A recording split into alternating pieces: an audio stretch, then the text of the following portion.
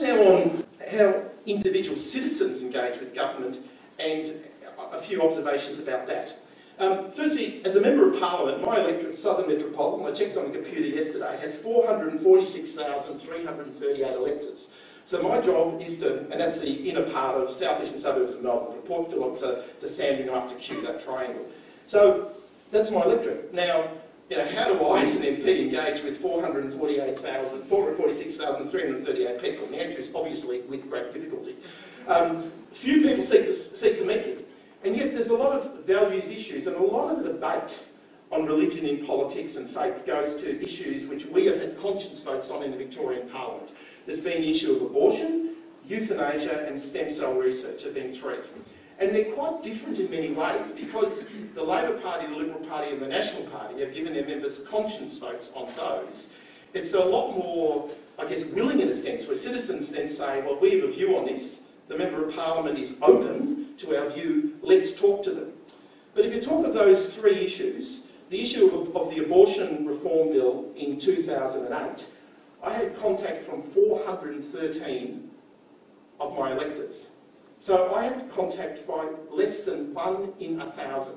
So the point of view of how do we start gauging what our citizens' views are on some of these issues is quite challenging because they're not going to come through the door or send you an email or bail you up in the street. Mind you, a couple of times walking out of church on a Sunday was bailed up by people with very strong views, but I'm talking here of 413 people out of 446,000. So the point is people don't engage much with their local members of Parliament. And if we go to euthanasia, 59, stem cells, 34. So these are very, very small numbers. So firstly, for government to contact the citizens in those areas, you get very little view. And again, when you start looking in the book, you start getting far, the value surveys and tests. You get it. That's one of the great things from the book, that you start getting a greater sense of what your citizens and community are actually thinking than you do when you're waiting for people to come through your door. We've also had, we've had party votes on issues, anti-discrimination legislation, and that obviously has been, a big one, particularly on the issue of religious exemptions from the Equal Opportunity Act. That is again one that brings extraordinary emotion and debate. And some of this is based on values, some of this is based on our own culture. As a Catholic, I would strongly defend, the right of the priest to have confidentiality, in a confessional. Whereas other people from other religious beliefs would say, well, why would you do that? Why is it any different from other laws where people need to disclose? So I'm not saying, but the point I'm making is these are always difficult decisions because they come from your own value systems, they come from religions separate from values. Some of them are religious sort of cultural items from your church. Some are based on something much deeper. And we're forever trying to struggle with those, but the debates on those is always very challenging. But as I say, the amount of language about, do the right thing, or do the moral thing, or it's a Labor way, or whatever, gets thrown all the time without any particular analysis as to why. In my second electorate, with now much bigger upper house, I've been more passive and seen who seeks me out. And it's interesting in my electorate, the main groups that sort me out, and my electorate covers Caulfield, Alston, Wicks and Kilda, but I've gone to more synagogues than I have gone to Christian churches. When I was in Dandenong North, I was invited to a few Buddhist temples. It's interesting when you look at who invites you, it's also interesting who actually seeks out their MPs, and I think part of that's a lack of comfort. There's been prayer breakfasts at the Parliament. All Catholic MPs were invited on an annual basis by the Catholic Archbishop of Melbourne to a dinner to get to know people better. There's been various efforts for people to engage, but there hasn't been a lot. The Australian Christian Lobby will tend to survey MPs on some of those emotional issues like abortion, euthanasia, stem cells and same-sex marriage, which is obviously a federal issue, not a state one, and invite leaders to debates. But there is not a lot of connectivity. We get a lot of annual reports from Jesuit Social Services, Brotherhood of Lawrence and the like, but there's not a lot of engagement back to MPs. A lot of it is here's information. It's almost a discomfort for having that engagement, which I find interesting.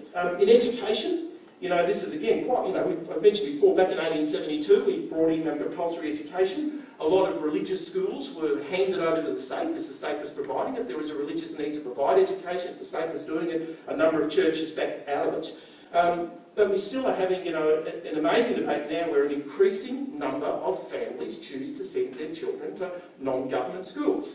Now, there's obviously a religious underpinning, whether people are believers or churchgoers or temple goers or mosque goers or synagogue goers, but there's also a group of people who choose to go there for a values view, that they think there needs to be greater values in the system. It's fascinating because when I was first appointed Education Minister, John Fane asked me where my children went to school. And children went to Catholic primaries, and I went to Christian secondary schools. And it was amazing, and my view was, well, I'm the Minister for all schools, not just government schools, and that's a choice that many families make.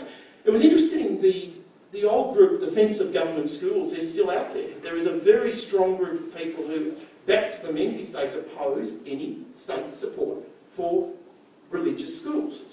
So that debate is still out there, but when you go to what is being taught in the state system, despite the fact that, 37% of families now choosing non-government schools, and probably a majority of those are actually not churchgoers, despite that, there are people choosing values, but in the state system, the starting point again goes to a religious view that it betters the human being, gives them opportunities to be informed, enlightened and educated. So despite a lot of the secular system seeing no values in there, the values still underpin what is going on.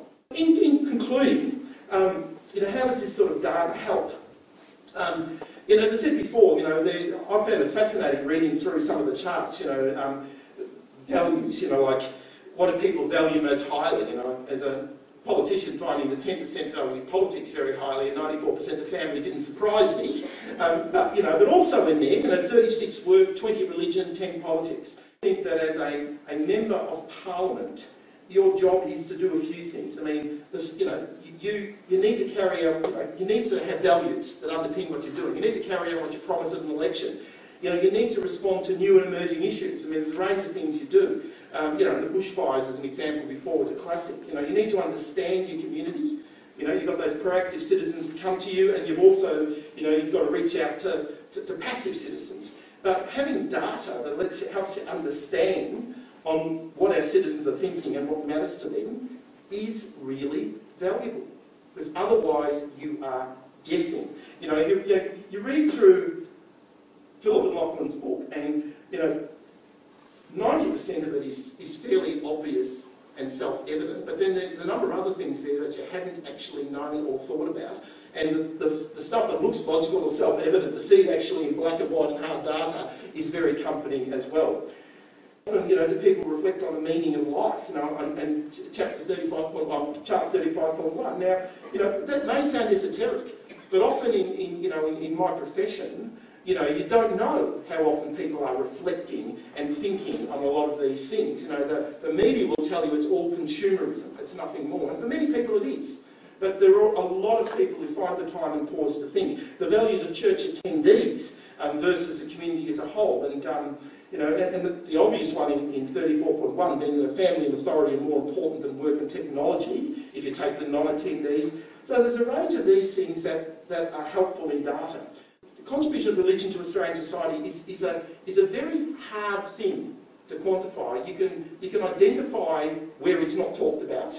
You can identify where it's clearly talked about, but there are so many underpinning things why our government exists, why we do a lot of the functions of government, are things that in the end come to values. Now those values can come from a whole range of areas, but in this particular society, sort of based on Christian values, where a lot of our formative years where we were almost an exclusively Christian country and professed to be one, even though we were secular, a lot of the underpinnings of what we do, where it started from, are clearly evident from there.